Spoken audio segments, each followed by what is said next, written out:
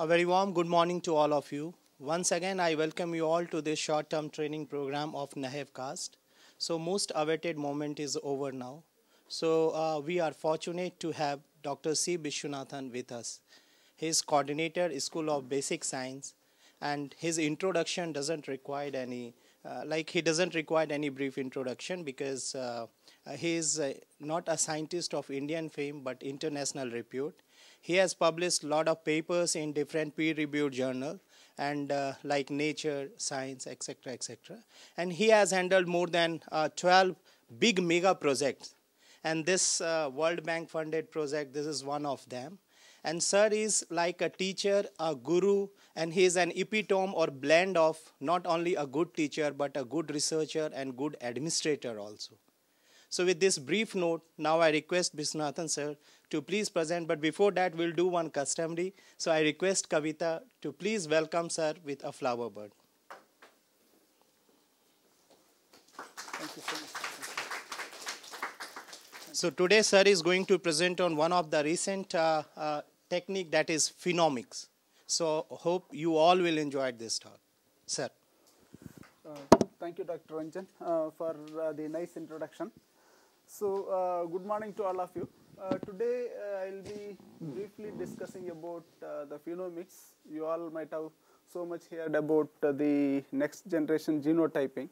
So today we will briefly see about the next generation phenotyping technologies. So this slide you might have seen several times, but still it is important for you to remember this.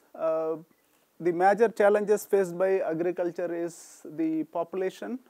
So when the population increases, we have to produce food and nutritionally enhanced food so that we are a healthy population. And this achieving this challenge in the past also we have achieved the food security, but now the challenges are more because the natural resources are decreasing, and environmental sustainability is an issue, and global climate change adds to the worries, and the farmers' income is one of the most debated issues in the recent past because their income is very low. Many of them are not willing to continue farming because the sustainability issue. So we have to address all these challenges. So when challenges are there, and the United Nations has developed some goals for 2030, like by 2030 we have to achieve zero hunger, which means you have to provide food and nutritionally enhanced food. So this responsibility mainly lies with agricultural scientists because you have to produce more food, healthy food under the challenging environment. So what are the tools that are available that can be used for enhancing the productivity we'll see one of them is phenomics. So we will discuss about the plant phenomics. So there is in the last 2 decades lot of information has been generated about genomics. Now you can produce a genome sequence at a cheaper cost. So what to do with the genome sequence? So these are some of the vision, that is decadal vision. In USA, different science academies are there. In India also we have different science academies. Similar to that, in US science academies, they met in 2013 and they thought what should be the major goal for the plant science research. So one of the goal is increase the ability to predict plant traits from plant genome in diverse environment. That is, once you sequence, so you know the sequence information. From that you have to predict the plant trait, and also you have to predict the plant trait different environment. And I am not sure that within 2025 we will be able to do it, but effort is on to try the maximum possible to achieve towards this goal. So this goal is directly related to people, those who are working in agriculture, because we have to do this for sustaining the food production and nutritionally good quality food while sustaining the environment. So then once you predict, then the next comes assemble the plant trait in a desirable way to solve any problem, whether increase in the productivity or resource use efficiency or nutritional quality, stress tolerance. So whatever problem is there, you have to solve by assembling that trait. And then this all comes with, like, now a lot of data is being generated, so you have to use that data to find solution to this problem. Lot of genomes are being sequenced. You know, in the Earth biome sequence, we are going to sequence several species. So how this all the genome information can be utilized to derive this relationship. So if you want to identify what is the relations between the genome sequence and the plant trait, so conventionally we do a QTL mapping or association analysis or some functional genomics to decipher the function of small sequences. So it takes a lot of time. Among various tools used in this, the phenotyping is one of the tools that is most time consuming. That is a rate limiting step. So we already know that what is a gene and what is a genotype and what is the phenotype. So phenotype is, although many times you might have not read the definition, it is the set of structural, physiological and performance related trait of a genotype in a given environment. So phenotyping is nothing new. Conventionally we do it. From the time immemorial, phenotyping is being done for various purposes. It is the measurement of a set of phenotype. So from the time of domestication, we are doing phenotyping. So based on that, only different out of the large number of plant species which people have selected some species, and while doing cultivation also they tried several methods. So phenotyping, so that they can optimize the cultivation condition, and later when the systematic genetic improvement started, earlier this crop improvement program, it was mainly relied on the phenotypic selection. That is, you see the phenotype and then you select to improve the genotype. So then later came in the functional genomics, and then this helped assembly of desired traits by various means, and then molecular bidding helps the program to be very faster. So in addition to the crop improvement program, now this is very important area in agriculture, that is the crop management, how we can use phenotyping and computer science in the crop management. So this involves lot of phenotyping work. That is, you have to do phenotyping in the real time. That is, you see the crop and you have to tell the health of the crop. So for that, a lot of high precision and high throughput phenotyping is required, so that immediately you can see the crop and tell what inputs are needed or what measurements are needed to protect the crop. Besides crop cultivation, even the post-harvest handling, grading and quality monitoring, their storage monitoring, many things require accurate phenotyping. So in the crop protection aspect, you have to measure all these traits in the field in real time, so that you can provide a decision to the farmer. That is, you have to monitor all the nutrient level, not only in the soil but also in the plant, and what are the insect and other pathogens that are going to attack, or already if it is there, what measures has to be taken. So many of these things require continuous monitoring of crop health as well as soil health to provide solutions. In the post-harvest, a lot of efforts are being made to use the phenotyping methods either for grading or even for harvesting.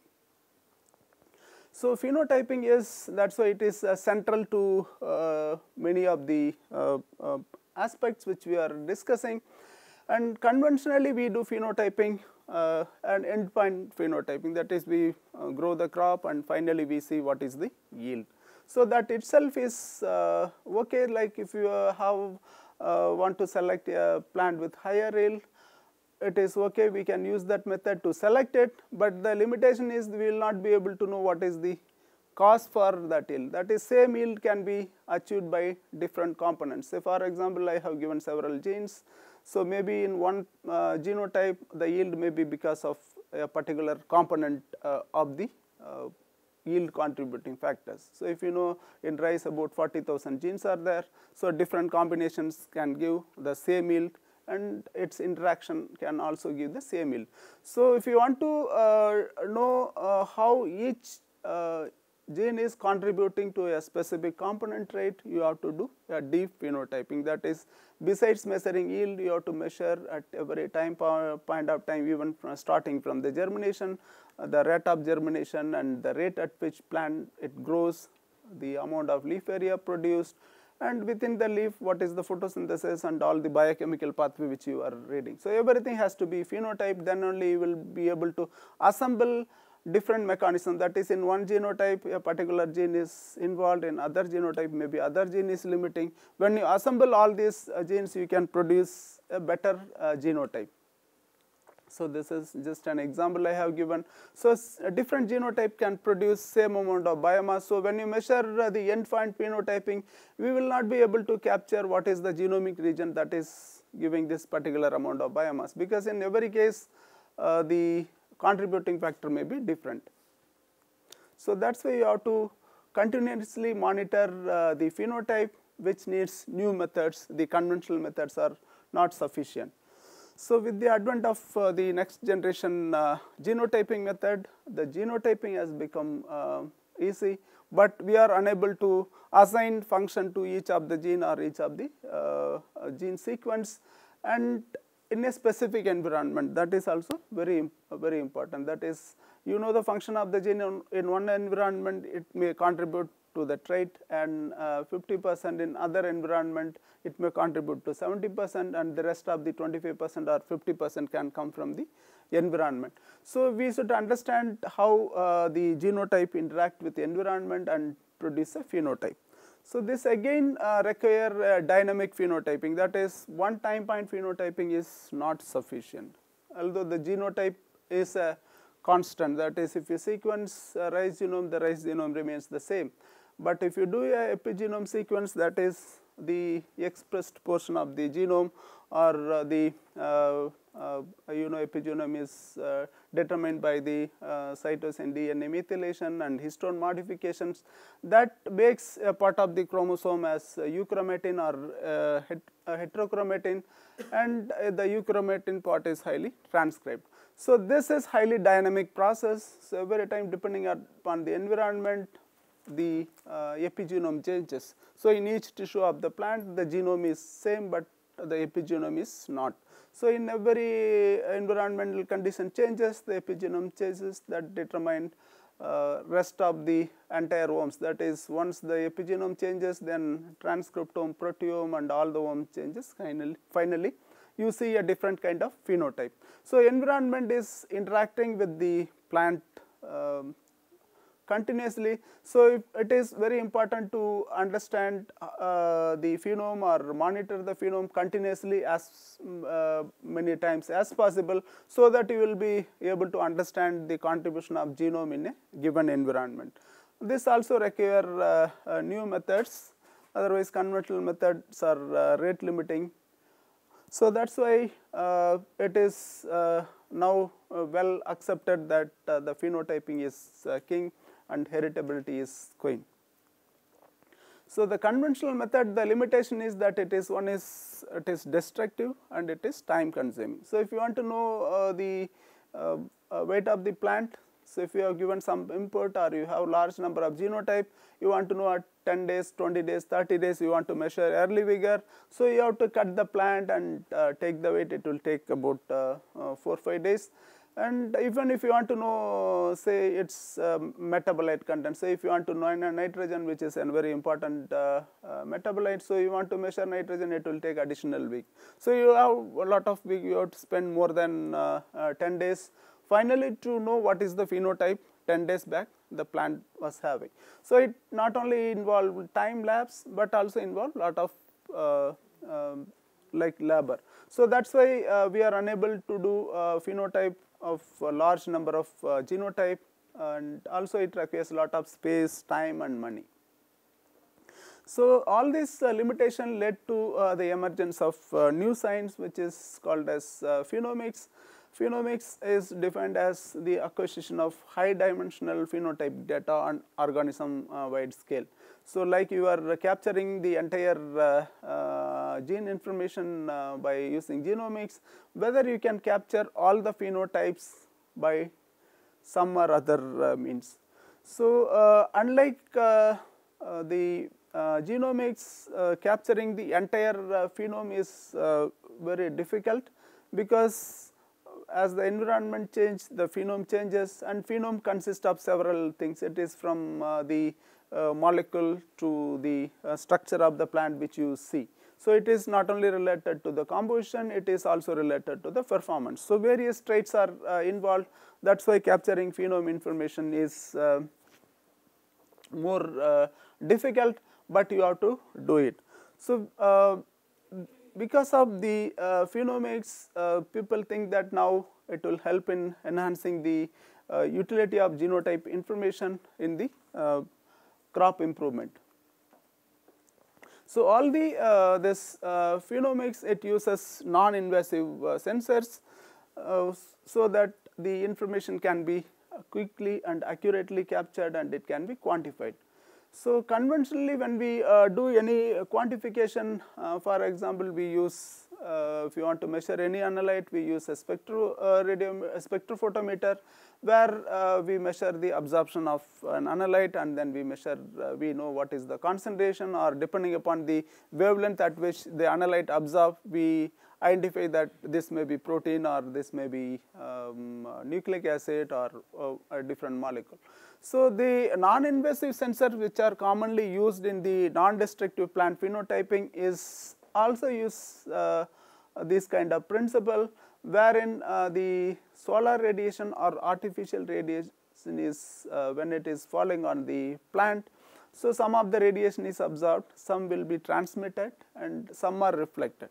So, most of the sensors that we use in the phenomics or high throughput phenotyping are reflectance based sensors. So, based on the reflectance, we have to decipher what is the structure, composition of the plant. From that, we have to derive the trait.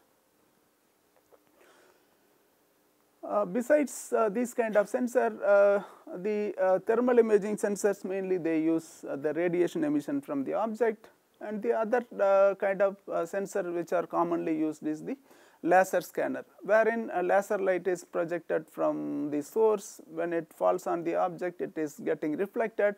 Based on this, it measures the shape of the object. So, mainly this one is used to measure the height of the plant or biomass.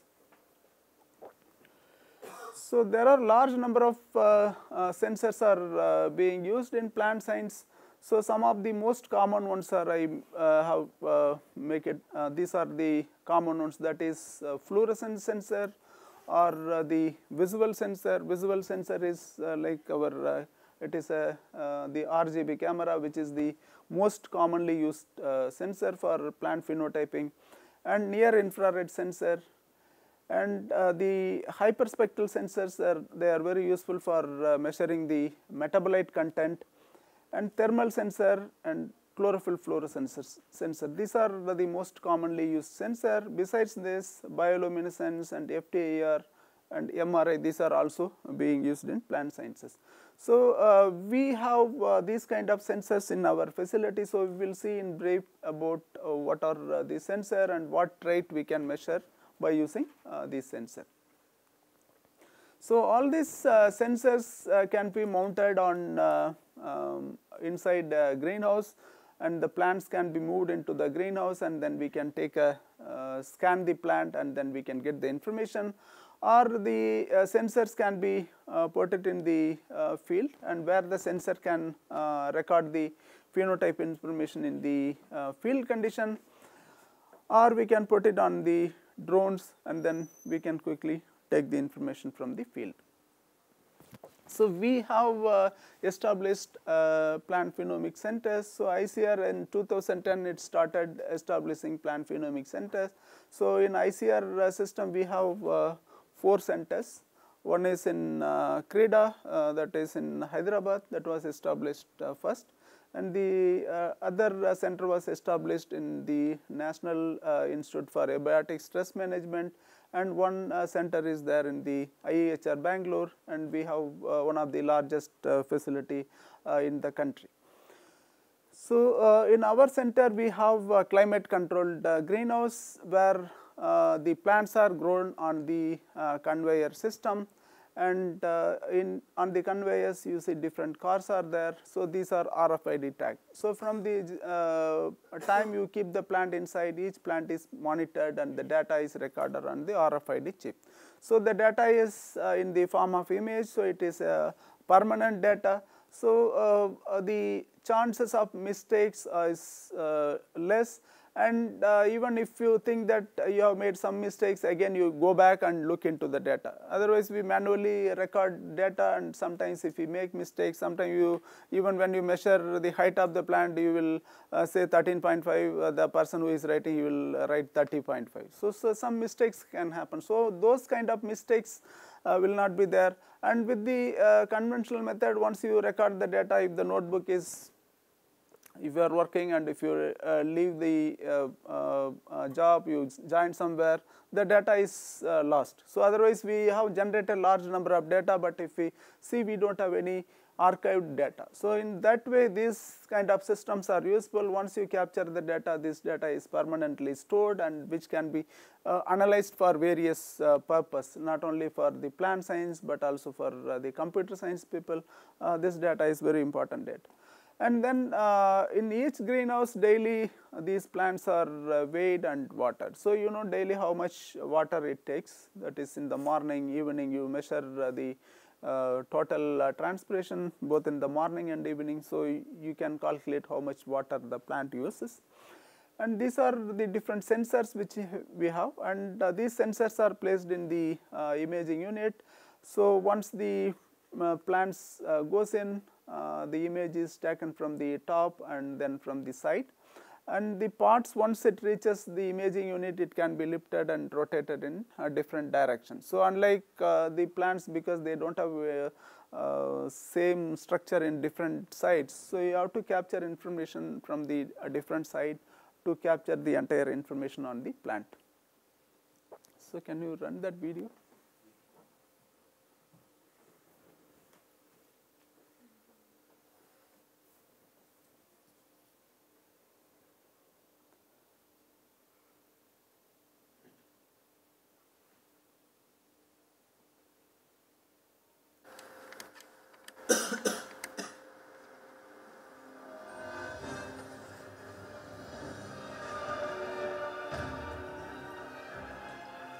जलवायु परिवर्तन फसलों की उत्पादकता के लिए एक ज्वलंत समस्या है। भारतीय खाद्य सुरक्षा को बनाए रखने के लिए जलवायु अनुकूल फसल किस्में विकसित करना आवश्यक है।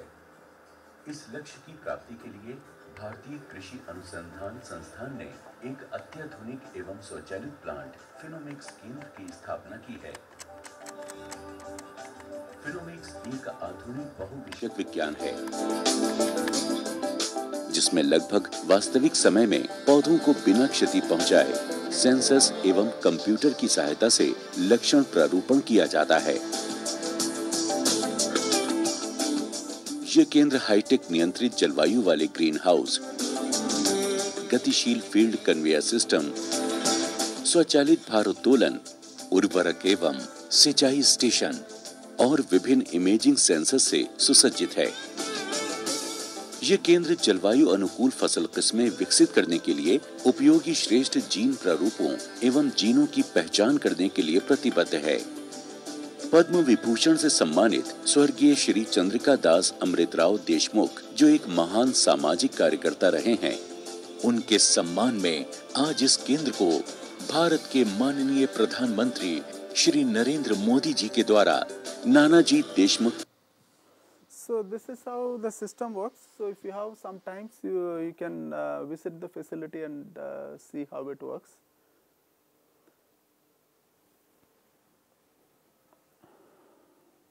So when one plant goes inside this imaging unit, these are the number of images captured. So normally in the thermal imaging unit, we take 2 images, and in the chlorophyll fluorescence, there are 25 images. Like this, about 741 images are taken at a single point of time.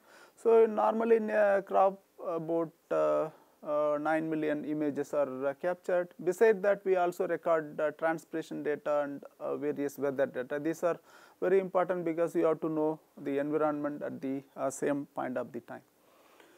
So now we will see what we measure in these different imaging sensors, what is the parameter which we get from these imaging sensors. So the RGB is the one most commonly used, and daily we use this sensor. So this measures all the traits which we see by our eyes. So it measures the growth and deficiencies of nutrient or water, and it can measure the chlorophyll, it can detect the stress, it can measure the yield. So normally when we capture the image is processed, and then only this object of interest is segmented out. From this we can measure what is the area occupied by this image, that is number of pixels, and by using various method you can identify what is whether it is green or it is yellow, indicates the senescence. So you can see some leaves are yellow, some are green, and as the stress is there, most of the leaves are dry. So you can quantify now by visually, we can just say this plant is under stress, and we will not be able to say exactly in this what is the amount of green leaf left, and what is the amount of green leaf is there, and what is the rate of senescence. So all these things can be quantified by the system. So you can also say how many panicles are there, everything can be counted automatically, and besides that what is the chlorophyll content in this plant. You can get the pixel wise information, that is in the top or whatever in different leaf and panicle, what is the chlorophyll content. This kind of information can be kept.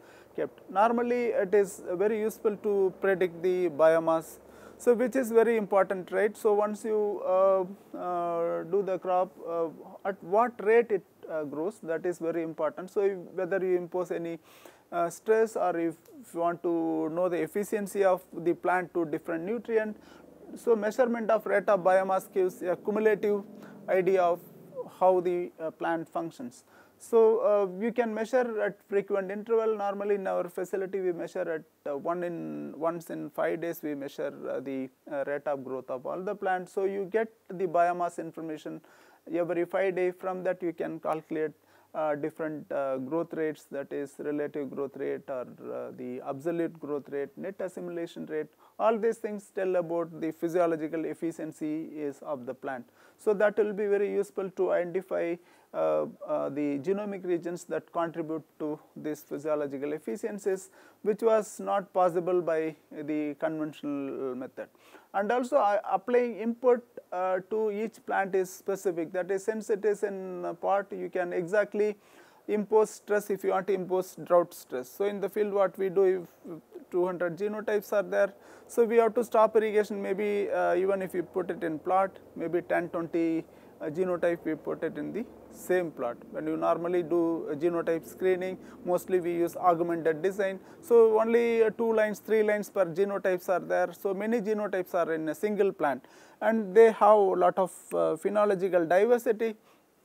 So it is difficult to impose stress at specific point of time. Even when you apply nutrient, so you don't know the amount of nutrient applied is equally accessible to all the plant or not. So all these limitations can be overcome in this kind of system. So you know for each plant you can add the same amount of input, and then you can monitor all these traits. So you can exactly quantify the response here in this system. So normally for in all these sensors whatever I described, it is important to establish the relations with actual measurement at least once for each crop, so that if you know exactly your system is measuring and it is giving the correct reading. That is, you measure the projected shoot area, and then you see that how it is related to the actual leaf area, or how it is related to the biomass of the crop. So depending upon the plant species, this relationship will change. Like here, if you see, if you want to measure the leaf area, you can see many of the leaves are overlapping. So in the wheat, this is wheat plant, so it looks less. If it is rice plant, there will be lot of overlapping. So that is a challenge. How will you address that challenge? How to measure exactly the leaf area? So there a lot of computer science work is required. So first it has to be some machine learning application should be used, so that the machine recognizes whether it is a leaf or it is a panicle, and if it can recognize all the leaves, whether it can extrapolate the leaf tips. In most cases it is visible, only the base part is overlapped in many plant structures. So even if you know the tip of the leaf, then you know whether you can project it to the base, and then by using a computational method, whether you can calculate all the leaf area. So these are some of the challenges now the people are working on, and also you can automatically detect the panicle and the stem. So these are some of the work which is in progress. So otherwise, for this is only about, it takes about 45 seconds, the plant goes in and it comes out of the chamber, you can get all this information. Otherwise, by conventional method, it is very difficult to get all this information. You can also measure the chlorophyll, only you have to standardize, because the visual image contain red, green and blue band. You measure this pixel information, and then you can convert them into chlorophyll content. For that, a method was standardized, wherein you take the image of the leaf with different chlorophyll content, and then you prepare a model to know what is the relations between the pixel value and the chlorophyll content. Similarly, you can also see how the stress affects the plant. That can be also predicted. So when you take the RGB image, the RGB image is analyzed in the labs color space, wherein in each pixel how the color is distributed. That is, in each pixel the color can be either green or red, or in between the various shades, or it can from the this blue to yellow, and all the shades are blue to yellow, and the intensity from white to black. So everything can be analyzed. You get information for every bin. That is how it changes can be monitored. So you see in this picture the bin value for one particular bin is given. So when the RWC is high, this value is high. As the stress increases, the bin value decreases. So based on this, we can identify the stress level in the plant. And also for knowing the deficiency symptom, this is very important in the field condition, where you want to know the deficiency, you want to apply the corrective measure. So for that, once you take the image and train the machine to identify whether it is nitrogen deficiency symptom, or it is the iron deficiency, or it is phosphorus deficiency. Once it is trained, then it can be automatically say what is the extent of deficiency, and then you can use the corrective measures accordingly. So the identification of the years is one of the challenge. So one of the student who was from the ISRA, he worked with us, and he has developed an algorithm to identify the ear parts. That is, once you take the image is processed. He has used a lot of machine learning algorithm to separate the ears from the rest of the plant. So once processed, only the ear part will be visible, and then it can be easily counted and detected. The second imaging system we have in the facility is chlorophyll fluorescence imaging. You know that when the light falls on the chlorophyll, it absorbs some of the light and it gives fluorescence at a longer wavelength. So some of the light energy is converted into photochemistry to produce ATP and NADPH, and some is dissipated as heat, and some is emitted as fluorescence. So in the when the photochemistry is fully saturated, if you can measure the fluorescence, you can measure the health of the photosystem.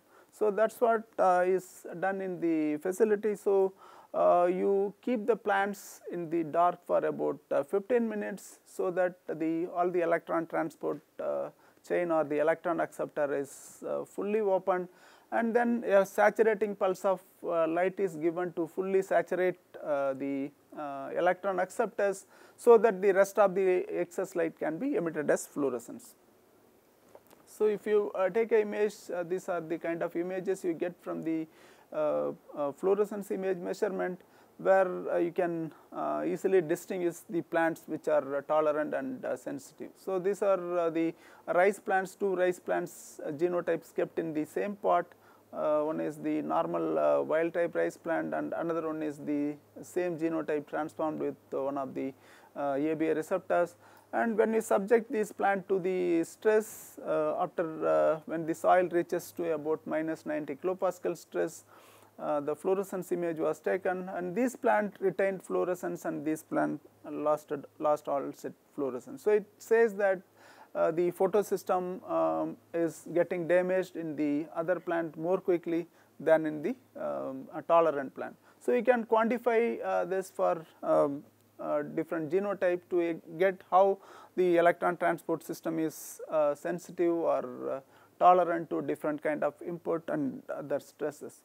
Besides the chlorophyll fluorescence can also be measured in other wavelengths. So these are the natural fluorescence measured in the blue range, in green range, and different ranges are measured, and these are used for mainly identification of some of the biotic stresses. This is an example. One, they have standardized that by using the fluorescence at 440 and fluorescence at 520 wavelength, you can detect a disease in the plant. That is, this is the visual image of the leaf, and where they have inoculated the soft rot fungi in different places. Then after that they took image. So you can see like the very clearly the symptom development before it happens. You can see there is a change in the chlorophyll fluorescence or the autofluorescence in that particular place, and then you can identify that disease. The other important sensor which is commonly used in the plant phenotyping is thermal imaging. So thermal imaging is very important to measure the plant water status, and plant water status, if you measure, it is an important indicator of the plant health, whether any water deficit stress is there or not, it will indicate. And the plant temperature also tells about the stomatal conductance. So unlike a human being where we maintain a particular body temperature, plant they cannot maintain any specific temperature. So the temperature of the plant depends upon the air temperature and the rate of transpiration. So as the water evaporates from the plant, so because of the evaporative cooling, the tissue temperature decreases. So normally the plant temperature is lower than the air temperature if sufficient water is available. So the extent of difference depends upon the stomatal conductance. So you indirectly infer about stomatal conductance and photosynthesis, and also various biotic and abiotic stresses. So in thermal imaging, mainly we measure the radiation emission in the range of 8 to 13 micrometer. So if you measure the amount of radiation emitted, you can calculate the temperature by using the relationship given by the Stephen Boltzmann law. So once you take the image, you can very clearly see where the stomatas are open in the different plants and where it is closed. You can get very clear idea about temperature. So this is highly predictable, that is, it is almost, the correlation is 1-to-1. So you can exactly predict what is the temperature once you get the thermal image value. So you can see what is the temperature in the panicle or in the leaf, and different part of the canopy can be easily identified. So normally earlier method where the only infrared thermometer was available to measure, we were unable to get the information on the temperature, whether it is panicle or it is coming from the leaf or it is coming from the background. So with the thermal imaging, you can easily get the information on the pixel wise, so that you know the temperature differences in the various tissues, which is lot of genetic variability is available. So this one is to identify the genotypic variability, and other one is to use this for the irrigation scheduling in the field condition, which is one of the common automated irrigation scheduling principle, which is used in large farms in developed countries, wherein by measuring the temperature of the canopy, temperature of the air, and temperature of the well watered canopy and temperature of the drought canopy, they calculate the crop water stress index. So once you calculate the crop water stress index, you know for each crop there is a sensitive value beyond which the yield is going to decrease. So you know for many crops these values are known. So once you the crop reaches that particular crop water stress index, you can automate the irrigation. That is the sensors can automatically activate the irrigation control system, and then the irrigation can be given in the field. It is also being used in the disease detection. That is the temperature is measured from the leaf, and then they see that in the infected region the temperature is higher when compared to the region which is not infected. So these are some of the effort in this direction, but it will be like needs lot of standardization to know what kind of disease, maybe a different kind of disease infection can also give rise to the same temperature change. We have a NIR imaging sensor. So this sensor mainly measures the reflectance from 900 to 1700 nanometer as a single band. So in this mainly in this range we have one of the water absorption band. So around 1500 nanometer water absorbs the near infrared radiation. So if the tissue is having more water content, it will give less reflectance, and if tissue is having less water content, more reflectance will be there. Based on that we can measure the relative water content. So this is an important indicator of the water status of the plant. So if it is well watered crop, it will be about 90 or more than 90, and if the value decreases to about 70 or less than that, in many cases the incipient plasmolysis takes place. So plant loses turgidity and most of the metabolism is stopped. So conventionally to measure this we take a lot of time. So by using this we can quickly measure.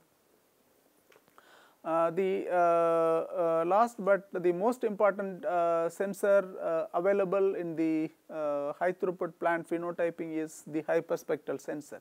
So in this sensor the reflectance is measured from 4000 nanometer to 2500 nanometer. So you get reflectance for each nanometer reflectance. So in this sensor we get only one reading, that is if you see the plant, for each pixel only one value will be there, that is the total reflectance from 900 to 700 nanometer.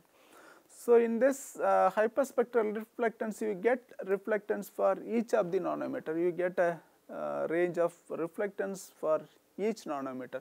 So this information is very useful. So you know different molecules they absorb in a specific wavelength range. So you can correlate the reflectance to that specific molecule, and then you can predict different biochemical molecule by using this hyperspectral reflectance. So this is an example of the hyperspectral reflectance data for the rice variety with different relative water content. You see the lot of variation in the reflectance. Based on that you can easily measure the relative water content and quickly say which plant is under stress or not stress, and also you can quantify.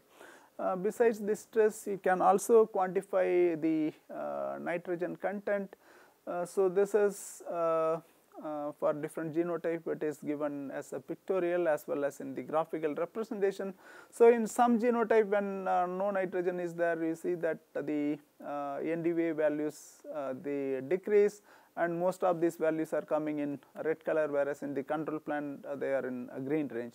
But some genotype they maintain this nitrogen content even under the deficiency condition. So, you can also quantify and see what genotype they maintain the nitrogen status, and also you can see what leaves, whether it is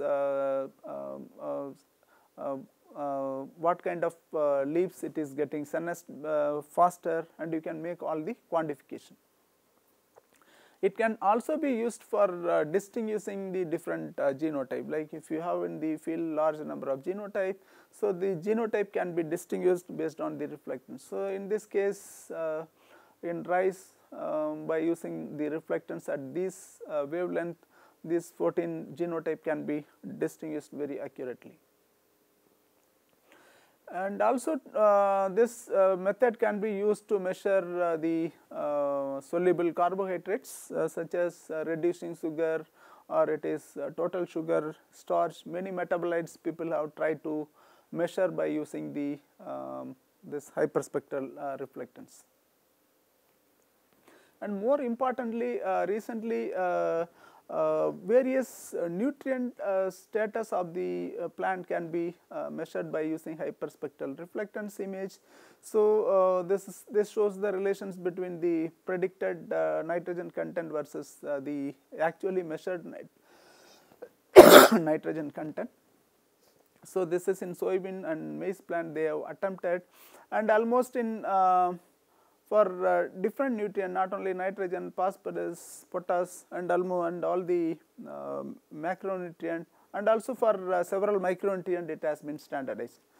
So, this hyperspectral reflectance can also be used to monitor the post-harvest quality. And this is an example for the protein content in the wheat.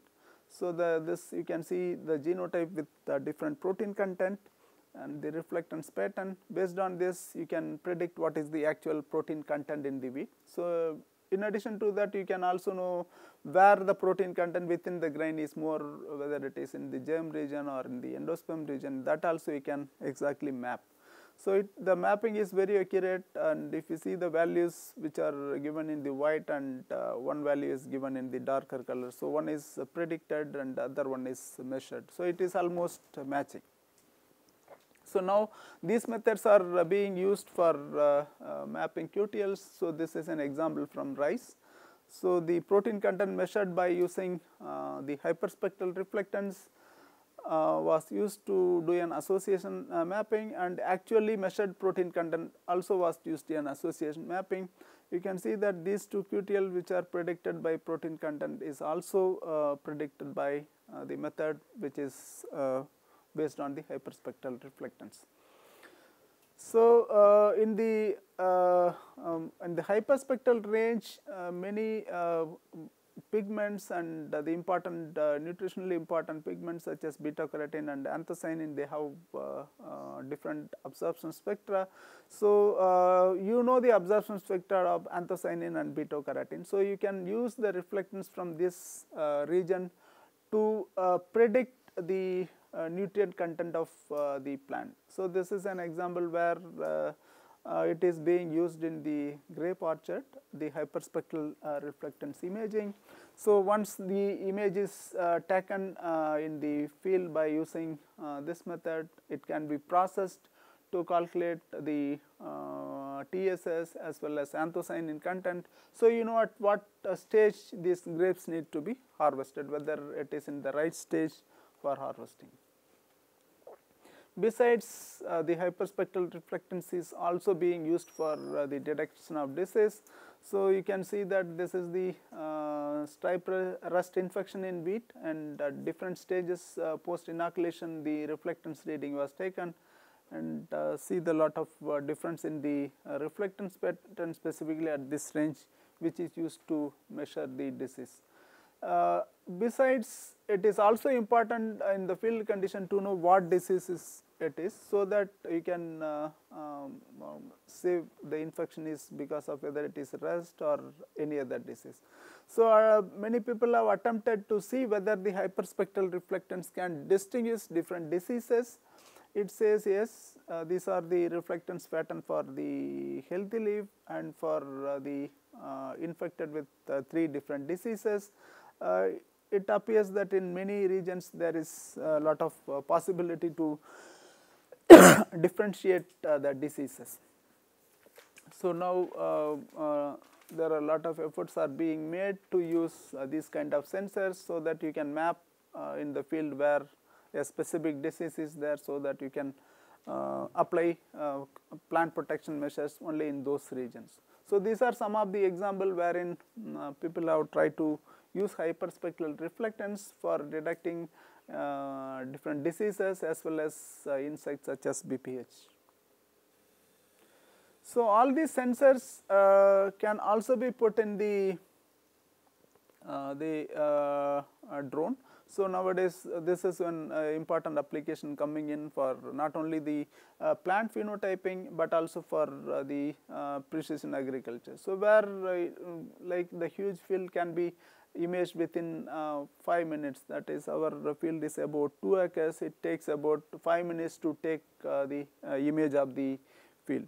So once you take the image, then this image can be processed depending upon the sensor you use. So these are just for example, I have given different treatment in the field.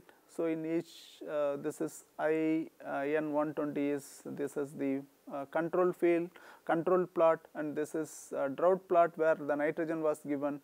So this is drought plot, drought plus no nitrogen, this is only nitrogen deficiency. You can clearly see the differences in the treatment, and also you can quantify the biomass in different treatment conditions. So once it applies on the field, you get all this quantitative information.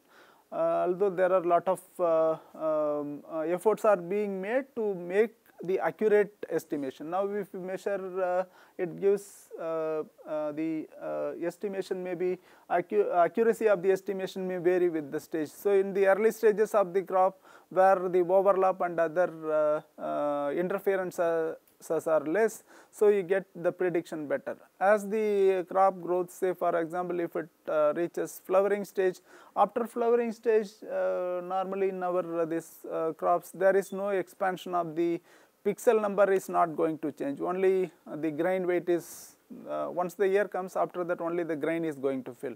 So there is no increase in the pixel, but the plant is gaining biomass. So those kind of limitations will be there, but these are various approaches are being used to overcome these limitations. Besides using the non-invasive sensor, there are efforts are also being made internationally to develop a wearable sensor. So many of the people were, although not at your age, at our age people wear some watch or some gadgets in our this one, so to monitor the BP or blood sugar and or how much kilometer we walked. So all this information can be obtained by the wearable gadgets. So whether the plants can also have the similar ones, already work is in progress internationally. So this is a tattoo sensor, it is very thin sensor. So this one can be attached to the maize leaf, it will continuously tell about the water transpired by the plant. So it can continuously send the information to the data logger. So the other one is also like to monitor the plant growth. There are thin film metal strain sensors are being developed. So all these sensors can be highly useful for the plant phenotyping. That is, you get the entire information about the environment, phenotype, and you have the genome information, and a large amount of data analytics goes in, and then finally you get the output. And this is also a kind of future forms, they say, although in already a lot of drone application is being made in other countries, India also going in a big way. to use the unmanned aerial vehicles or drones for various precision agriculture operation or crop health monitoring. So this is again expected. For all these things required better understanding of the image based sensors and what is the relations between the sensor data to the actual phenotype. So you have to do a lot of work to establish a model or correlation between the image based data as well as to the actual phenotype data. So that's all. This is almost my the last but one slide. So it is very important to ask the important research question. Otherwise, it is the question that gets you the Nobel Prize. After that, you just add lab coats, coffee, and air conditioning. So you have to read well and ask important research question. So then after that, even if you have facility or if you don't have facility, I think you can make important research contribution. So finally, I thank the Phenomics teams. Large number of people are involved in the establishing the facility as well as operationalizing this facility, starting from our Director General to all our project staff and my fellow colleagues who have contributed to establishing this particular facility. And also please conserve water. Water is very important natural resource, and if you solve the problem of water, you will get 2 Nobel Prizes, one for science and one for peace. So this is such an important commodity, so we have to conserve water. Either through plant breeding means you produce an efficient plant, or by crop management you develop a system so that crops use less water, because agriculture uses about 80% of the water, fresh water, which is used by the human beings. So we have a lot of opportunity to save water in agriculture, so we have to strive for it. Thank you very much. So now if you have any queries, any questions, please come in front and ask. Please come.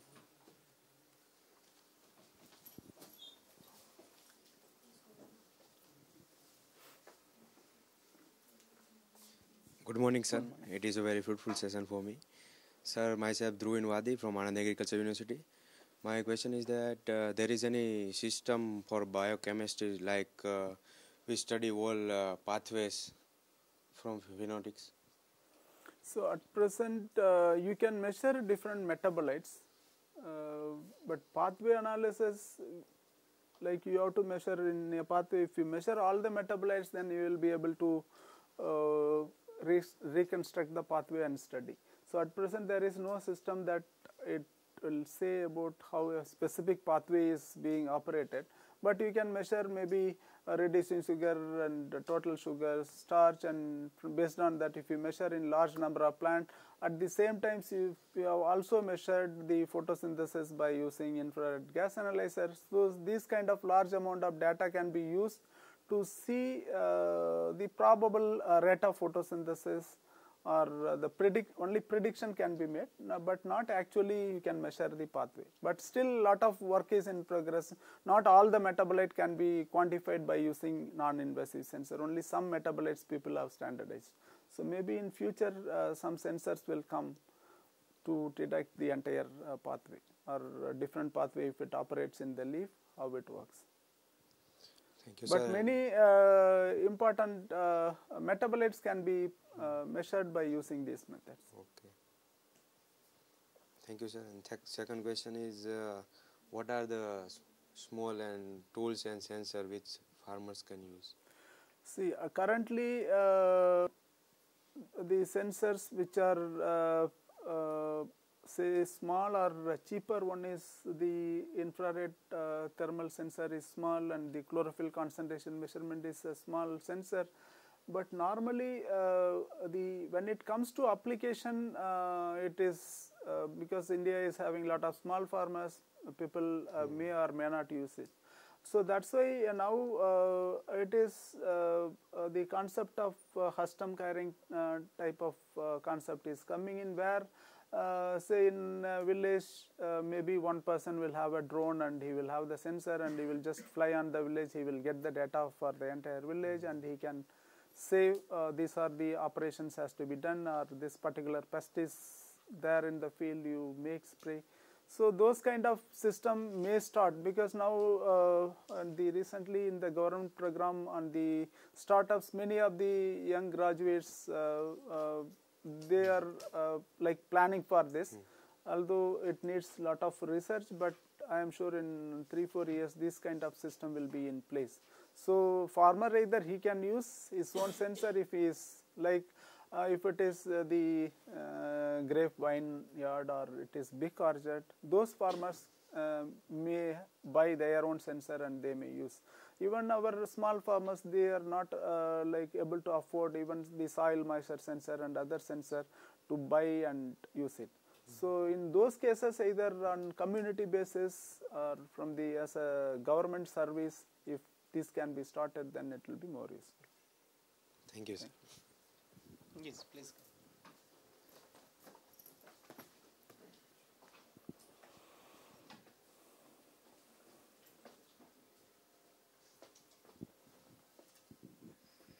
Thank you, sir, for the talk. It was really impressive. My question is, can you give us brief insight in livestock phenomics, if you have some idea regarding it? Actually, people are trying to use in livestock. I think NDRI has done some work on heat detection in animal by using thermal imaging. And also they use the wearable sensors, like use some gadget in the neck. So based on the, I think the movement of mouth, they calculate how much feed it takes. So this kind of application is there, but I have not looked into the animal ones. But now even in fisheries, like in IRI, one startup company is there. They want to take images in the underwater to monitor the health of the fish, and if there is any disease is there by using the hyperspectral and the visual camera. So there are a lot of people are working on it. So I have not collected much information on that, but I am sure it is even more useful in animal sciences, where like in the industrial type of like dairy, or even when the animals are grown for other purpose, they are grown in a more controlled condition in many of the other countries. So I am sure it has lot of application. Okay. Any idea in small animal phenomics?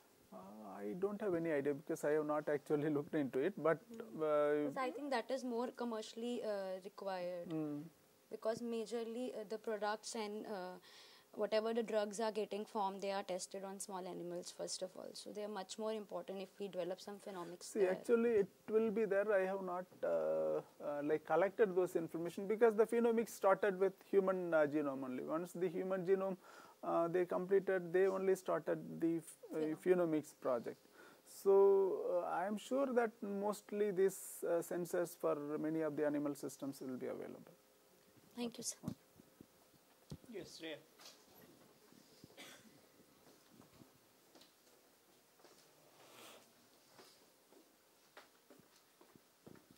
Thank you, sir, for bringing this topic in next generation phenotyping. So my question is, sir, can we avoid chlorophyll estimation using the DMSO, or that using the spectrophotometric or SPAD, and using fully depending on this technique? Yeah, chlorophyll estimation is one of the easiest one that you can estimate by using visual image for any number of sample. If it is for the live plants, you can easily measure by using the hyperspectral imaging and by using the visual imaging. Means accurately. Yeah, accurately it is. See, accurately means like in the germplasm, so you want to know the chlorophyll content. If you have 300, 400 genotype, you want to quantify and assign some value. So the accuracy depends upon the model you developed. So I have shown in that one the accuracy was about 0.85, the R square value was about 0.85. So it is for relative measurement, it is mainly we are using it for relative measurement. So what is there in the healthy crop and what is will be the value in the non-healthy crop. So if you want to say accurately so many milligram per gram fresh leaf, that may have limited accuracy, that is about 0.85. Otherwise for classification it is highly accurate. You can distinguish different concentration plants with different concentration, you can easily distinguish. So it will have about, with the visual you can have about 0.8 R square value. If you are using hyperspectral, the accuracy goes high because you know exactly the pigment absorbs in what region, and you can take the reflectance of only those specific regions to calculate the pigment content. So any pigment, these methods are very useful. Thank you. So you want to ask a question? Please come.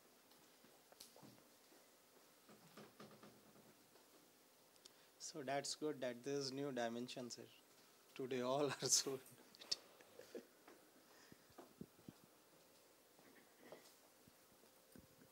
Thank you, sir. Really impressive talk on next generation phenotyping.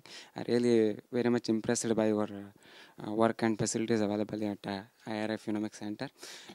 It is not questions, sir. Actually, I want some clarifications regarding drought works. Since the drought is a complex state controlled by many genes and many factors like climate change factors, that drought, what is the reliability of the results obtained in the control conditions or the Phenomics centers at field level?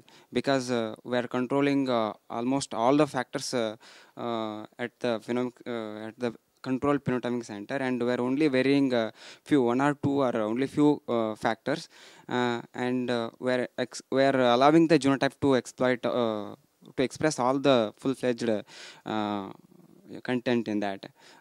In this context, what amount of the or results obtained at control conditions are reliable in at field condition, and is one time phenotyping is sufficient for recommendation of the particular genotype to the particular area for particular climatic conditions?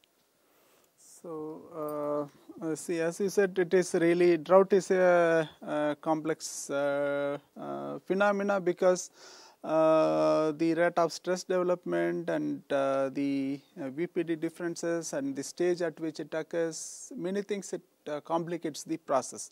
So the main idea of controlled environmental phenotyping is to minimize the other environmental variable and keep only one factor as a stress factor. So this is mainly done to identify the genomic region. So if when G into E is high in the field condition, to map the same gene you have to do maybe multiple years of experiment, and ultimately you may not be able to identify that particular G component for that environment. So in the control environmental phenotyping, because you are controlling the E, the heritability of the trait increases, so it is used to map the genomic region. So then when you map the genomic region, you use multiple genomic region, that is important for stress. So you are enhancing the performance of the plant under the field condition. So then other one is, say in the field condition, it is very difficult to measure water use efficiency. We will not be able to measure. So in the controlled environment facility, you can identify the genotype which are more water use. So that one will apply in the field also. Like we identified some of the genotypes which are having high water use, so their performance will be similar. But if you apply stress in our facility versus in the field, our facility mainly measures the tolerance level at a given stress. So in this we restrict the root growth. So in the this is because in the pot it is about 40 to 50 centimeter height. So when it goes to the field, in those when you apply drought, the genotypes mostly we select which avoid drought stress, that is which have deeper root system, or it can take up water from the deeper layer of the soil. So that is not the only mechanism of drought tolerance. So that is one of the mechanism, that is growing more deeper root. So by the time the genotype which has deeper root, it will take up more water and it will stay healthy, whereas the other genotype which have other mechanism, either it has better water use efficiency, or it has better stomatal control, or it has better cellular tolerance. Those genotypes are difficult to identify in the field condition. That's why if you do it in the phenotyping, you will always see C306 may be performing better in the wheat, or Nagina 22 may be performing better in the rice, because they produce deeper root, whereas they may have less water use efficiency when compared to the other genotypes. So it is not that only one phenotyping system is a solution to everything. This is mainly for mapping genes. It is very good because you are controlling different factors. You can quickly map the genomic region. Otherwise, in the field phenotyping, it is not possible because you will not be able to give drought stress to all the genotype at the same level. Is there, since almost 10 years of work has been carrying out in the Phenomics Center, is there any success stories regarding this drought conditions? So we started only in 2017. We started this facility. So now we have mapped some of the QTL for rice and wheat for water use efficiency and drought tolerance by using recombinant inbred lines and by using the germplasm by using GWAS. So now we have to see when we deploy these QTLs how it is going to perform. And we also identified some of the genotypes in rice which use less water in the night time and more water in the daytime. So otherwise conventionally we don't know even what is the variation in the water use by different rice genotype. So now we have identified genotypes, donors and the QTLs. So now we have to see how to use this for improving the water use and productivity. So already some effort is in progress in this direction. Thank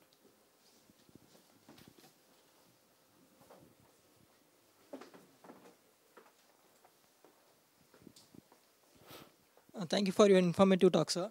My doubt is, when we are talking about the sensors, you have discussed about the above ground pot region. Is there any sensor to measure the below ground pot region, especially the medium, that is soil, especially the physiochemical property of soil and the nutrient status of the soil? So actually some electrochemical sensors are available for soil measurement. And also the hyperspectral sensor they have standardized for the soil organic carbon measurement, and also for other nutrient they are trying to standardize. The main problem with this non-invasive sensors are they mainly capture the surface property. So in soil maybe the surface layer only is not only the surface layer but the other layer is also important. So for that mainly some electrochemical sensors are very important. Lot of work is in progress even within the country, in other places also, to develop soil sensor. But these sensors mainly only the hyperspectral sensor has been standardized. Dr. Sahu from Agriculture Physics Division, he uses this sensor for mapping the soil organic carbon and some of the nutrients. So some work is in progress. Yeah, thank you. Please go.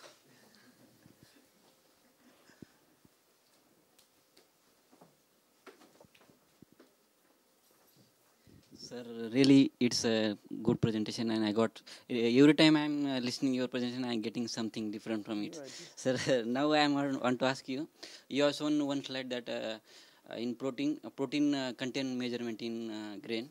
Sir, how it will measure it, and what is the mechanism behind it? See, many of the hyperspectral reflectance based measurement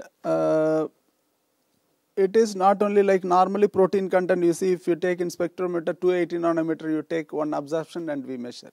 So hyperspectral sensors, they measure the reflectance at the whole wavelength from 350 to 2500 nanometer, and then you measure the actual protein content and do a statistical analysis of each wavelength or combination of two wavelengths, combination of different wavelength, and then you find out what are the different wavelength that is contributing to the protein content. So it is not exactly based on the absorption of that protein at a specific wavelength. So it is multiple wavelength how the reflectance changes because of the change in the protein content. From that value is inferred. So if you measure this method for maybe rice, you cannot say that the exact model you cannot use it for wheat. You have to standardize for wheat, and maybe for leaf you have to use a different model, and for grain you have to use a different model. So at every of this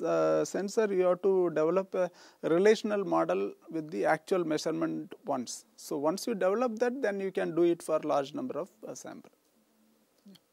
Sir, when we are doing in manually and by this sensor using, sir, is there any difference or similar, better than this manual? No, better than the manual will not be there, but it will be like near to that.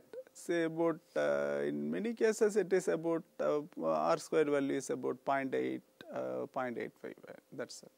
So it cannot be better than a manual method. So for that, if you use, see, the absorption based methods will be always better than the reflectance based method. These are all reflectance based methods. So it is not, as I told, some the light is absorbed, some is transmitted, and only some is reflected. So the reflectance not only depends upon the absorption, it also depends upon the structure and cell thickness, various and other parameters. So it will have less accuracy than the direct measurement, but it is as accurate as direct measurement when you want to rank. So in this, all the 100 people, if you want to identify and rank them 1 to 100, that can be ranked by these methods. So that is important in many cases if you are using either the QTL mapping, or if you are monitoring the plant health. So that is sufficient, because you want to know some quantitative value each of them, and this quantitative value is related to the actual value. So in that way it works. I think maybe, so now we will not take any more question, because today we are going to have visit at Nanaji Deshmukh National Phytoton facility. And you will feel honored or pride to know that sir has established all those with his own ideas. And so today we'll visit, and whatever question and queries we have, so we have another scientist, Dr. Sudhir Kumar, so he will be answering your questions. So now I think we started with epigenome, and now we reached to phenome. So from king of grain, now we are at king of tools. And the number of questions which you raised, so that proved that you thoroughly enjoyed this talk. So with this brief note, really this is a pride moment for me also to felicitate my teacher. So I'll take this moment to felicitate Dr. Viswanathan.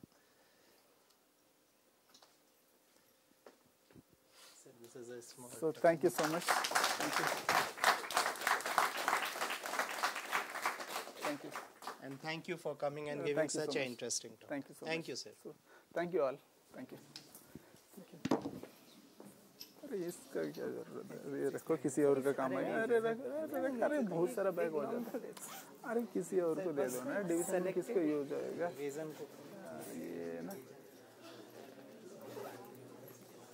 ठीक है, मैं चल रहा हूँ. Okay, thank you. मैं वो wait कर रहा हूँ, वो डीके का ना.